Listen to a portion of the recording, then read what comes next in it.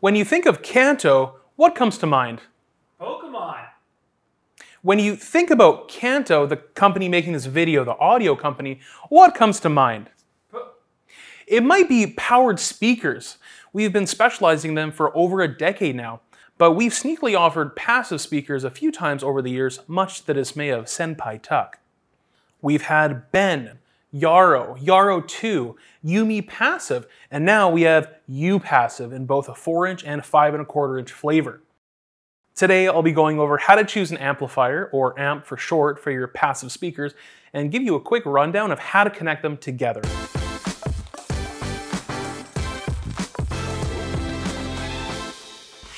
Don't know what passive speakers are and are already confused? Let me explain. Passive speakers don't have much motivation. You tell them to get off the couch and go to band practice, but they're more preoccupied watching The Office for the 4th time. What I'm saying is they're not going to play music without a little push. Passive speakers need a bit of external support. They need to be connected to an amplifier to get going. They don't have the electronics inside them to connect to a phone or a TV and produce audio. They're just a box with drivers inside. Back in the day, nearly all speakers were passive, and you had to connect them to a stack of gear to make them work. But we live in a world now where smart speakers and Bluetooth speakers are far more common, so the passive speaker is actually becoming a bit more rare. In summary, speakers with amplifiers right inside the cabinet are referred to as active or powered speakers. Speakers that need to be connected to an amplifier to power them are referred to as passive.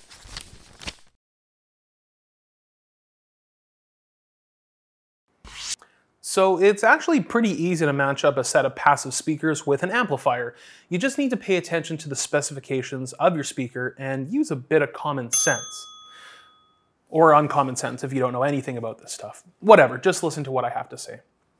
There are really only 2 specs on a speaker that matter when it comes to matching with an amp. Ohms, represented by this symbol, and wattage, represented by a W. Let's talk about ohms first. All electronics have resistance, how easy or difficult it is for electricity to travel through the electronics. We measure electrical resistance in ohms. The lower the number, the easier it is for electricity to move through the circuit. The higher the number, the more difficult it is. All passive speakers have resistance. They are electronics after all. An ohm rating on a speaker doesn't indicate how good or bad it is. It's just there to make sure you match it to the right amp that supports the resistance of your speakers. So if your speaker is 4 ohms, you should pair it with an amp that's rated for 4 ohms. Oh, if only it were that simple! Let's use U Passive 5¼ as an example. It's a 6 ohm speaker. In an ideal world, you'd want an amp that's rated for 6 ohms, but in the real world, most amplifiers are rated for 2 ohms, 4 ohms, or 8 ohms, powers of 2.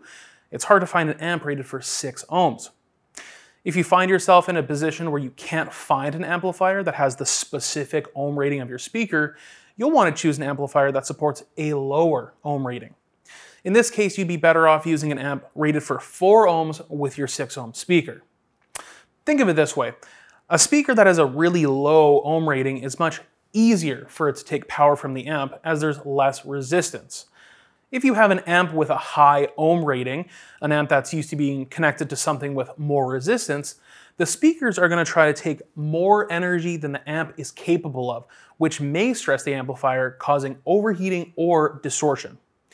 The world's not going to implode if you use an amplifier rated for 8 ohms with a lower 6 ohm speaker, but you just have to be careful about keeping the volume in check so you don't exceed the amp's power delivery capabilities. That's common sense. The second spec is power, measured in watts. Some speaker manufacturers will give you a range of wattage you should use with their speakers, and others will give you just a maximum wattage you should use. U Passive 4-inch is spec'd at 70 watts per speaker, and U Passive 5¼ is rated at 100 watts per speaker.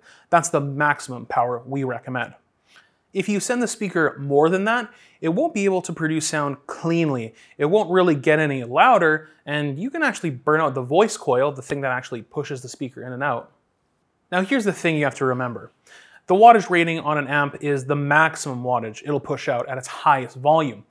You can connect a 200 watt amp to a speaker that's only rated for 100 watts as long as you don't crank it to full and send the amplifier's full power to the speakers. There's no issue in overbuying an amplifier as long as you use some, wait for it, common sense, and keep the volume at an appropriate level. And what is an appropriate level? You'll know when your speaker is saturated and can't take any more power because it'll sound distorted or unpleasant, maybe even fatiguing to listen to. If you feel like you're hitting that point, just back off the volume a little and remember that's as high as you should go. So it's not an exact science. Common sense. Feel free to overbuy an amp if you're responsible, match it exactly watt for watt, or even go a bit below the max power rating. 50 watt amp with U-passive 4-inch that can handle 70 watts? No problem. Just don't use an amp that's severely underpowered. If you buy an amp that only puts out 20 watts, you may need to run it at max to get appropriate volume levels. And at that point, the amp has no more headroom, so quick, loud transients like snare hits will sound lifeless instead of realistic, and the amp may distort, ruining audio quality. In the worst case, it may even damage the speakers or the amp. Man, that amplifier sounds terrible. That's a pencil sharpener.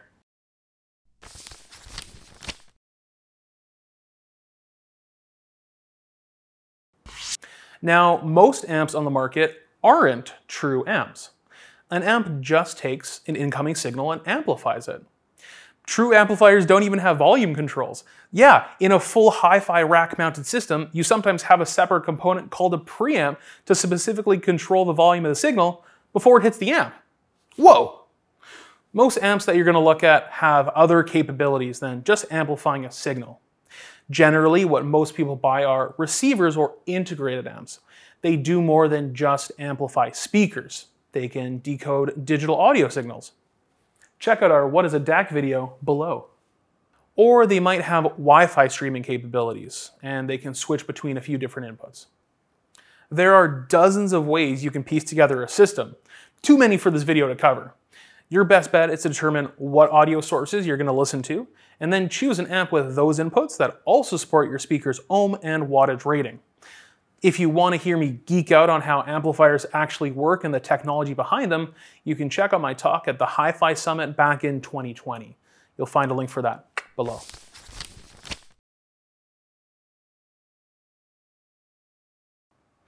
Now that you've picked the perfect amp for your passive speakers, it's time to set it up. You'll need to buy some speaker wire to connect each passive speaker to the left or the right outputs of your amp. You can buy speaker wire in a roll and cut it to length, or you can buy speaker wire that's already cut to the length you need.